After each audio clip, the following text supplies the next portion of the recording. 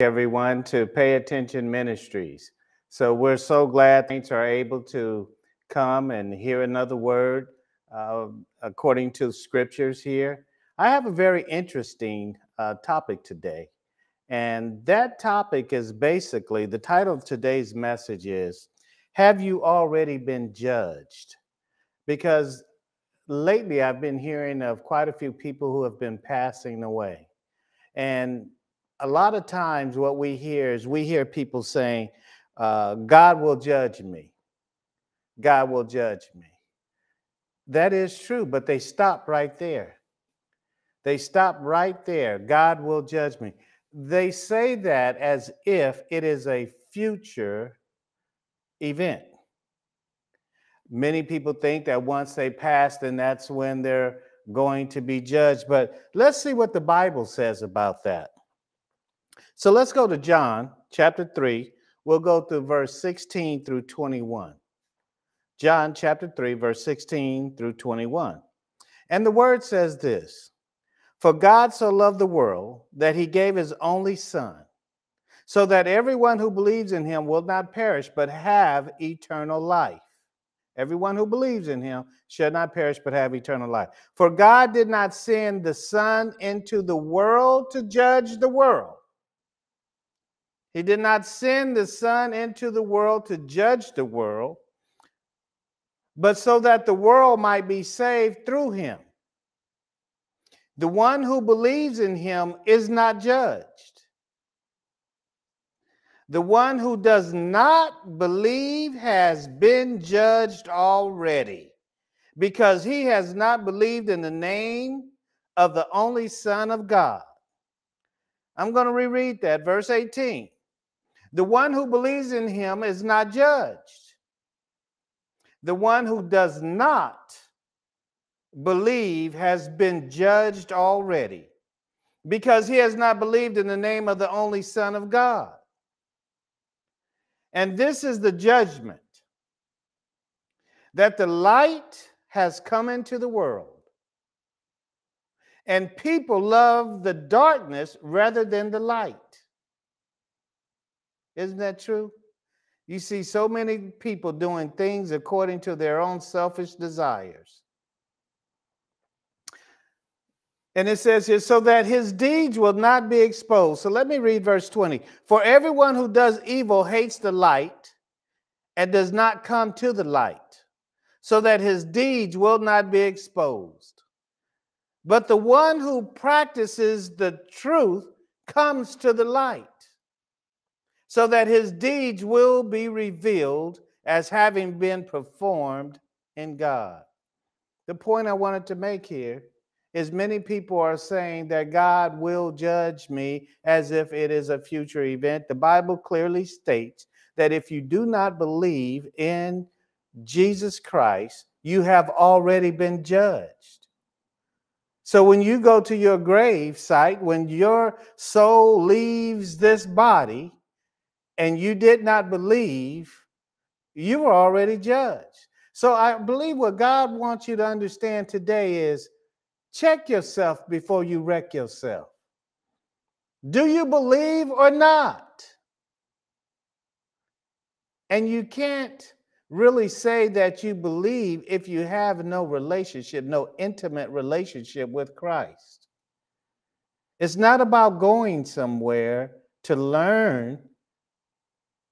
It's more about having an intimate relationship with Jesus Christ. He'll direct you where to go to learn. Now, what does it mean then to just believe, just to have an intellectual belief? Yeah, that's part of it. So let's go and look at what it means. What am I supposed to believe? John 1:1 puts it this way: in the beginning, the Word already existed. The Word was with God, and the Word was God. The Word. Who is the Word? The Word is Jesus Christ. You say, now some may say, well, show me that. Show me that in the Bible where the Word was Jesus Christ. Now I'm going to reread John 1:1. It says, in the beginning, the Word already existed. The Word was with God, and the Word was God. Some people change that and say the Word was a God. But the Bible tells us don't take away or don't add to. And that's what they did. So let me show you that the Word was Jesus. You go to John 1:14, and here it is. The Bible says it this way.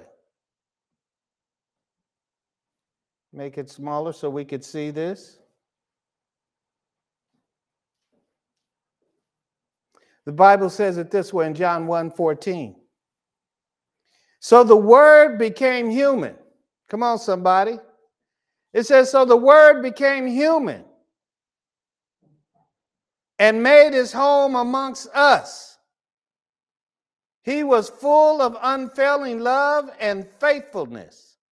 And we have seen his glory, the glory of the Father's one and only Son. Now, tell me. It says here, so the Word became human. Who became human? Jesus Christ. Now, remember John 1:1, it said that the Word already existed, always existed. The Word was with God, and the Word was God. And then here in John 1:14, it says, so the Word became human. It's talking about Jesus. See, that's why you have to study the Bible for yourself and not study what someone else is trying to teach you.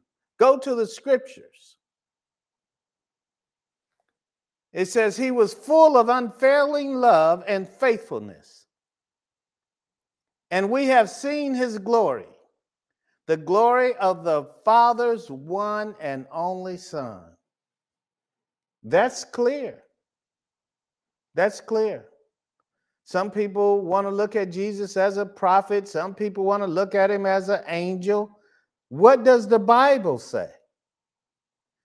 That's the way that we have to look at him. He is King of Kings.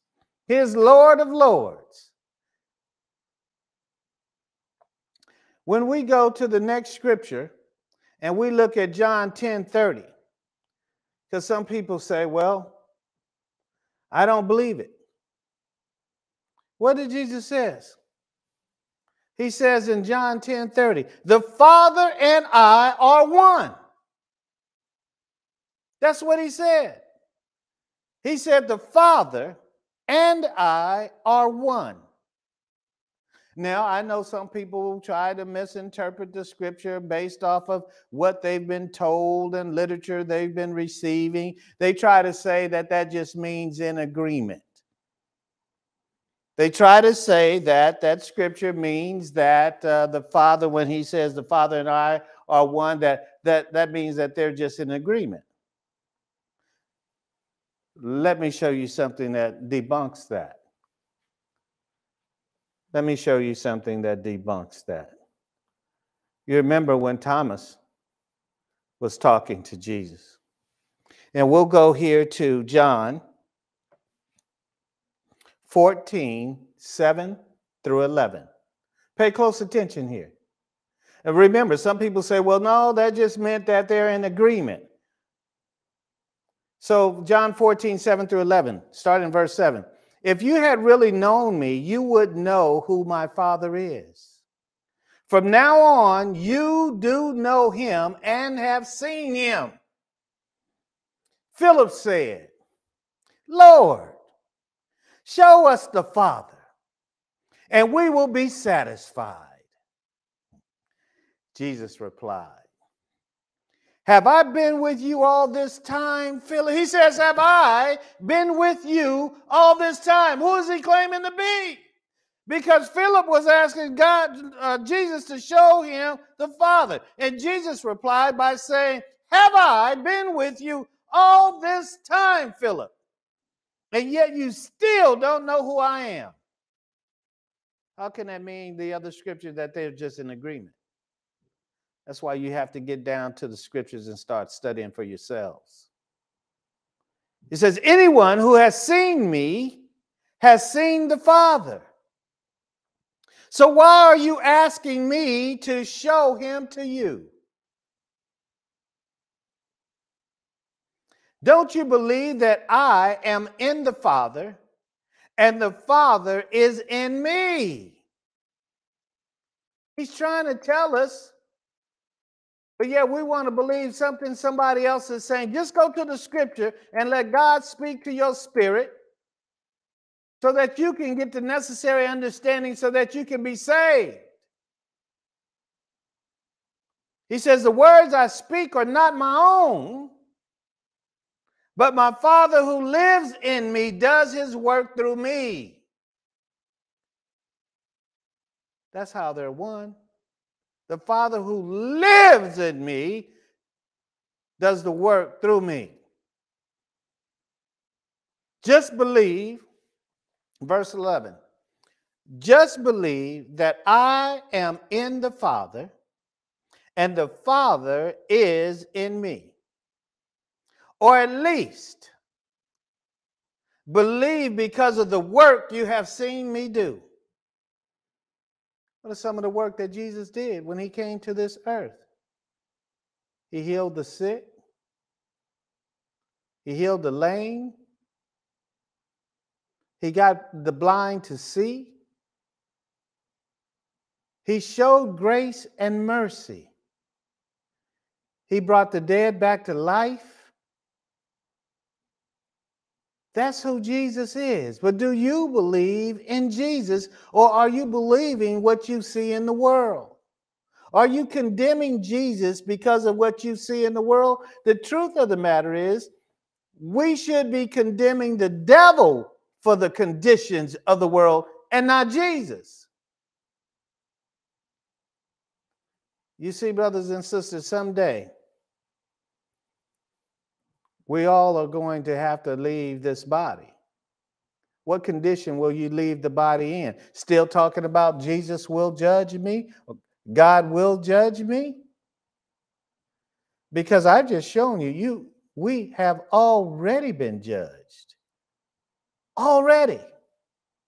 So it's a trick of the devil to get us to think that we have to get right at some point. No, the thing is, you have to believe in Jesus so that you can be judged from the standpoint of, as to being one of those who are going to inherit eternal life.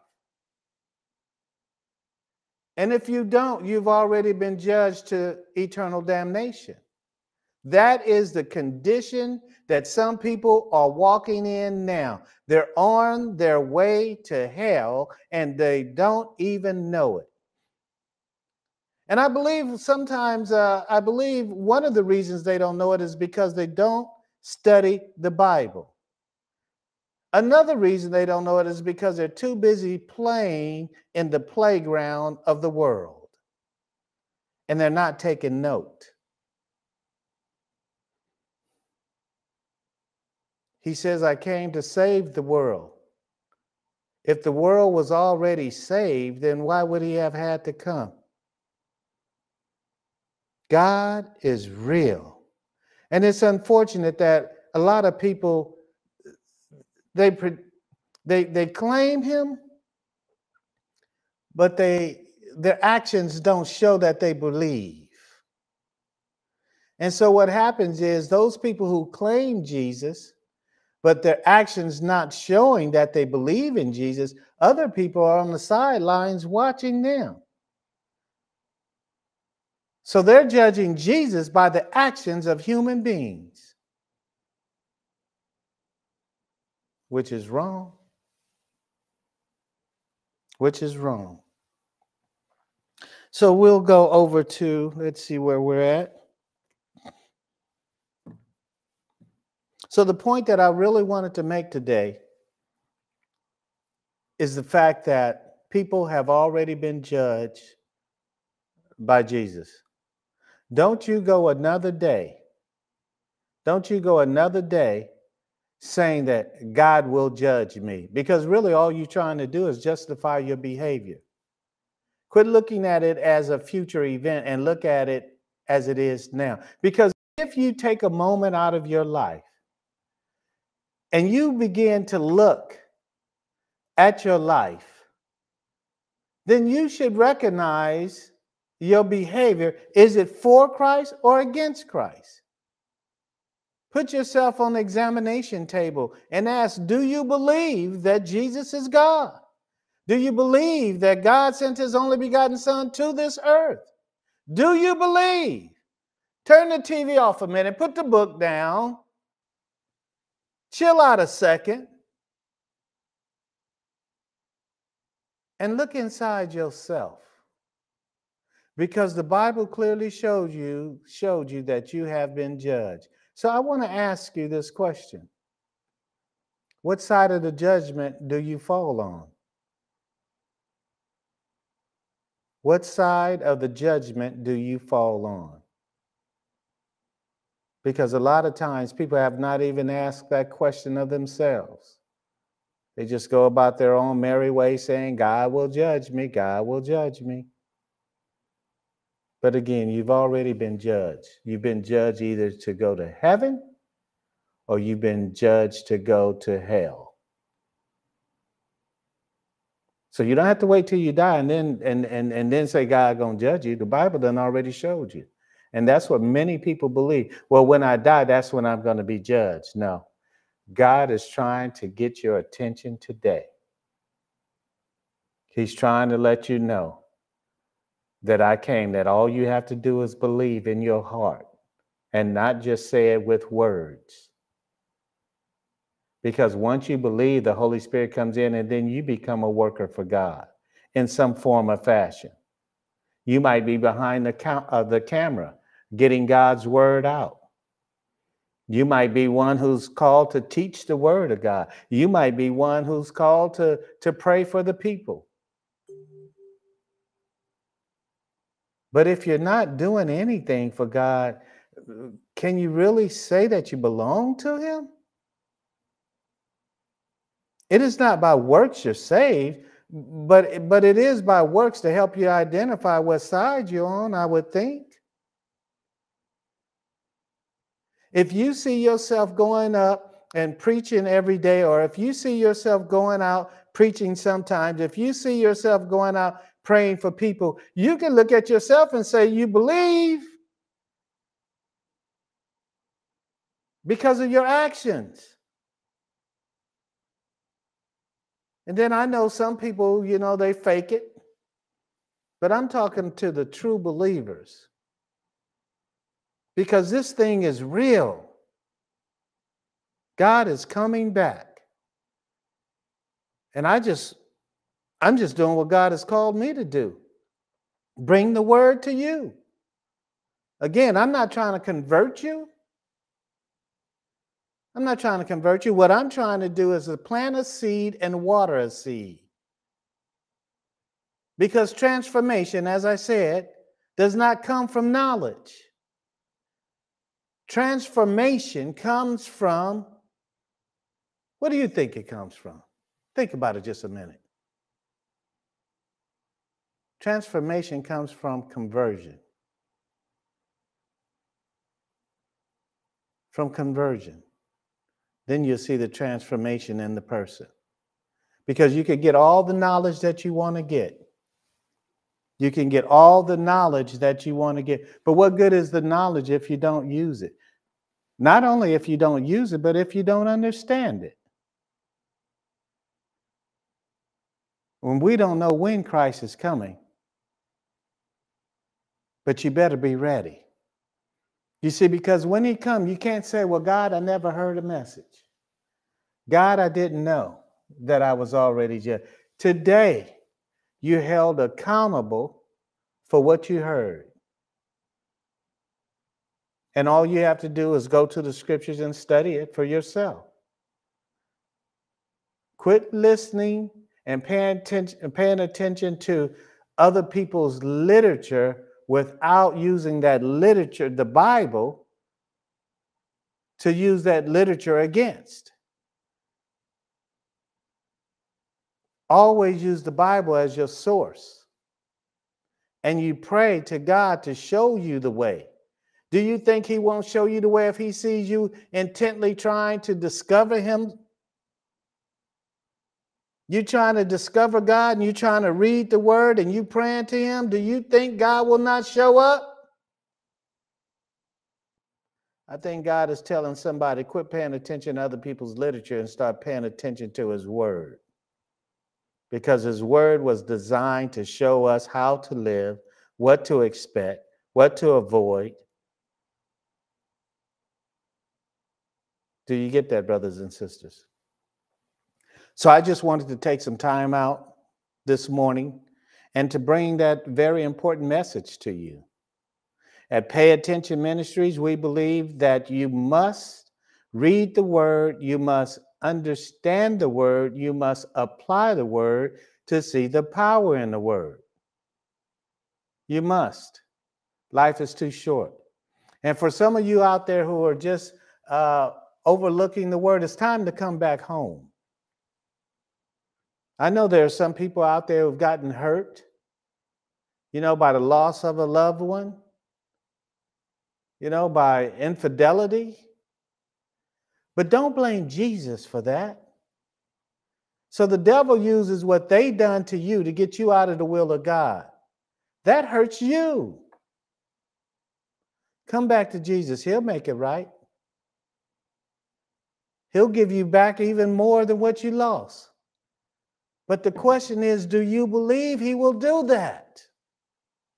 Or are you so angry because of what happened? You see, a lot of times things happen, so that will be your testimony. Sometimes things happen because perhaps you were chosen to be a sacrifice. Those are just some reasons. I don't know them all. And some things that happened should not have happened. But they did. But my point is, we cannot condemn Jesus for what has happened in our lives. Some people, they turn from Jesus. They say, well, God doesn't exist after something tragic has happened in their lives. How can you say that Jesus doesn't exist?